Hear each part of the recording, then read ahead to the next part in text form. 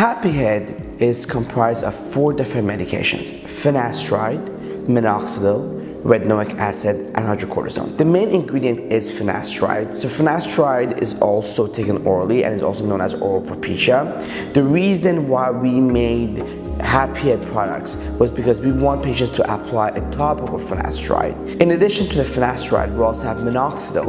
Minoxidil is also known as Rogaine over-the-counter. Over-the-counter minoxidil is 2% or 5%. In our product, the minoxidil is either 6% for females or 8% for males. We have a stronger minoxidil concentration than over-the-counter because we believe that the higher minoxidil will actually allow you to get better results with respect to hair growth. We've also added retinoic acid. This is also known as tretinoin or Retin-A over-the-counter. Retinoic acid, according to clinical studies, allows the minoxidil medication to penetrate deeper into the scalp and just have better efficacy. And finally, we have hydrocortisone. Hydrocortisone is a mild topical steroid.